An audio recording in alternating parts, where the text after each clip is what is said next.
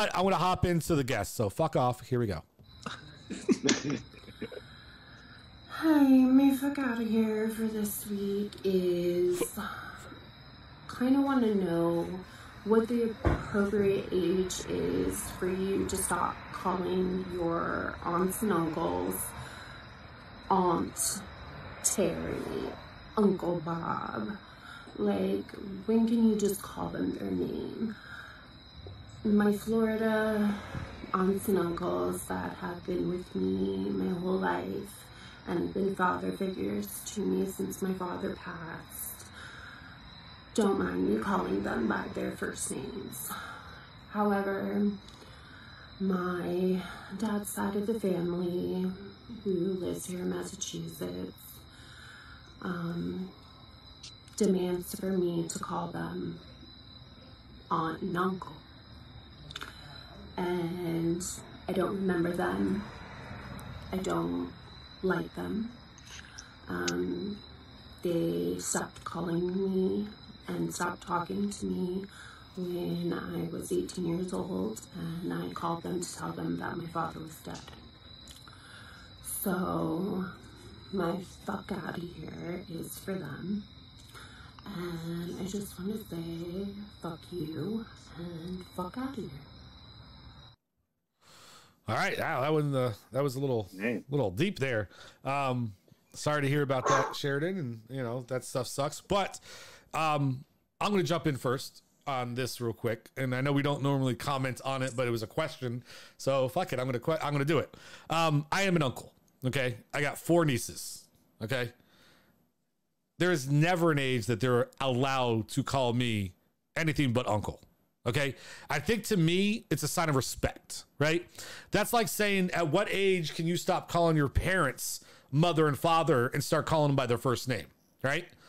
I don't think you should. Now, if you do, don't get me wrong. Understand what I'm saying. I don't care if you do, but like when my nieces say Brian to me, and they do sometimes, right? I feel like they're disrespecting me. Right. And I don't like it. I'm not going to fight them on it or anything like that, but I don't appreciate when they just say, hey, Brian, come here. I think it's a sign of respect that they called me Uncle Brian. I grew up with them. They grew up with me, and I found it as a sign of respect that their friends would get so close to me that they wouldn't call me Brian, that they would start calling me uncle. Right. That I personally believe there is never an age, that you should stop using those terms. And that's just my belief. Not saying that's the way it needs to be. I agree. That's deep. That's deep. I agree, because I grew up like that. I grew up that call your uncle or your aunts by their first name. You call them uncle or aunt, right? My nieces, one of my nieces does it on purpose. At the beginning, it used to irk me. It used to be like, she'll call me by my first name. But then when I caught on that she just does it to piss me off, I'm just like, call me whatever you want. Just don't call me an asshole. Because then you get slapped. Yeah. So no, I think I agree. I feel like I should always be Tia. Like I have 9 nephews and 1 niece, so big family, and they're still growing. But the thing is with the older ones, I mean, I'm still young, obviously. I'm not old. And I grew up with them. We were growing up together. So they kind of got used to saying either Tia Tachi or Tachi sometimes. Like, they're older now. They're like in their 20s, because my older siblings are a little older. And it'll slip here and there, Tia Tachi or Tachi. But I know that they will never say Natasha. They'll never be like, hey, Natasha, I need this. No, it's Tachi, to be sweet. The younger ones, though, they know better. They'll all say Tia Tachi or Titi Tachi. None of them will ever just say Tachi, because they're not there. I'm significantly older than them. We didn't grow up together. We didn't play together. So it's different. So that's where it's kind of different. Like my mom, for example, my mom calls her mother Lupe instead of mom, even though like she says it to be sweet and my grandmother doesn't get offended. And then I kind of picked up on that habit. I'll call my mom Betsy and be like, hey, Betsy, we're like playing. But obviously when it's serious, it's mom. So just know when to say it, I guess. Yeah. Yeah, same here. Like, it's just, Like that's how I grew up, calling all my aunts and uncles by Titi or Tio. Yeah. That's just how I grew up. And to Shaq Monster's point, it's really a sign of respect because it's okay. This is who you are in my life, and I look up to you.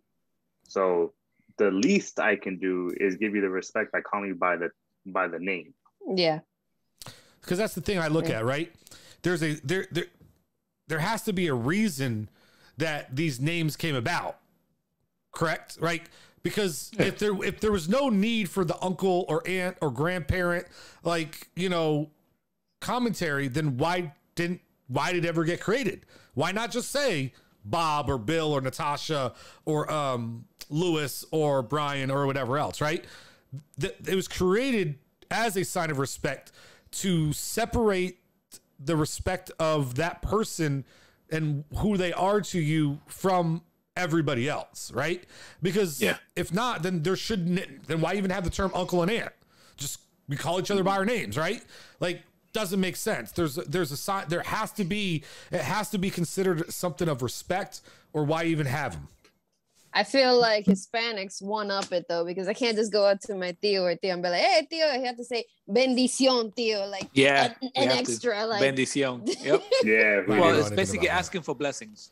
Yeah. Like blessings. Okay. And then they'll respond, "Dios te bendiga" or something. Yeah. All right. Anybody got a FOH they want to get off their chest? Yo, I do, bro. I do. Damn, he almost broke the camera. Bro, yo, when I tell you this shit happened, bro. Like, yo, let me tell you. Let me tell you. I had a chill day. I had Chipotle. I resolved the issue at work. I went to Walmart to check for a Hot Wheel. I couldn't find a Hot Wheel. And I'm walking back to the van. And that's where it happened. At the work van. This Toyota Camry had the audacity to park on my line to block my driver door. Oh. I was like, are you kidding me? Yo, I'm not gonna say some stuff, but I had some very malice intentions. But I said, no, let me get away. So I had to go through the passenger. Bro, that took my soul out. I was annoyed. So yeah, fuck out of here, great Toyota Camry. Bullshit. Okay. Anything, Tasha?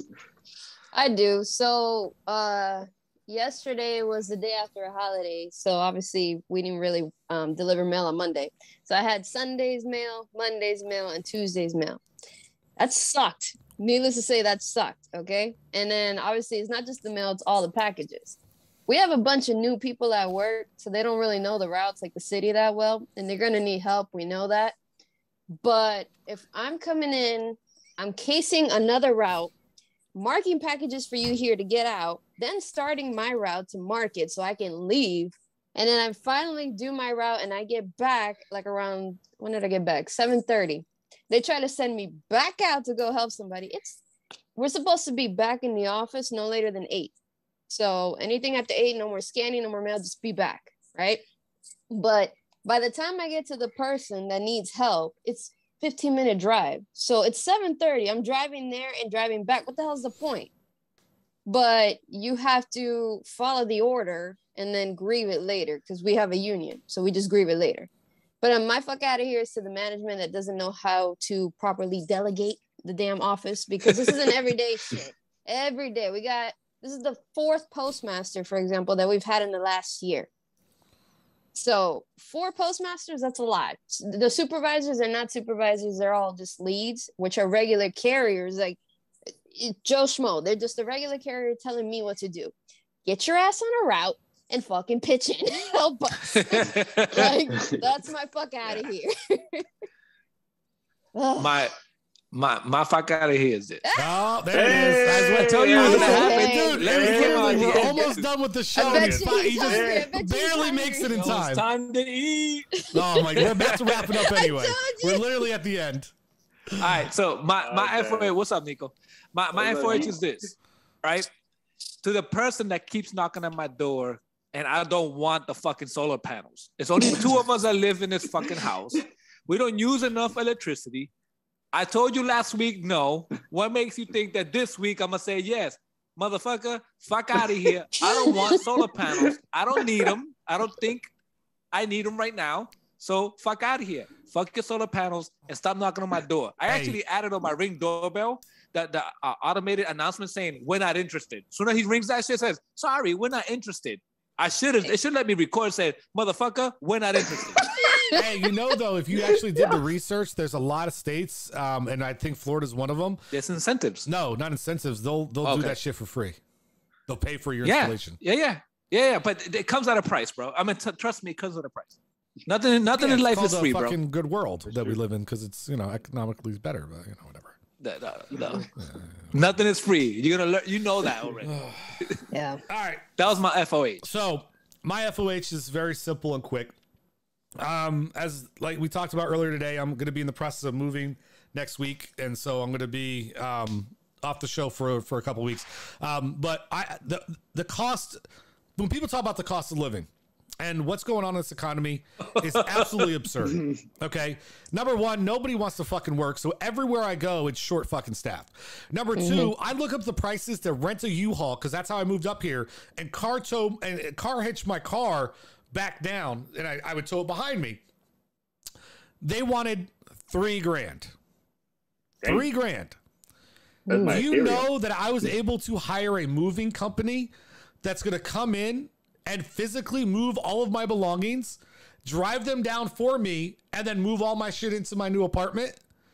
And it cost me less than what it's going to cost me to rent that shit and do it on my own. Fuck out of here. Second, every goddamn place in Florida that I looked for to live that was reasonably priced has like a year's waiting list, or because Florida is so fucking weird, is a minimum income property. And I made too much money to be able to live there. Fuck out of here.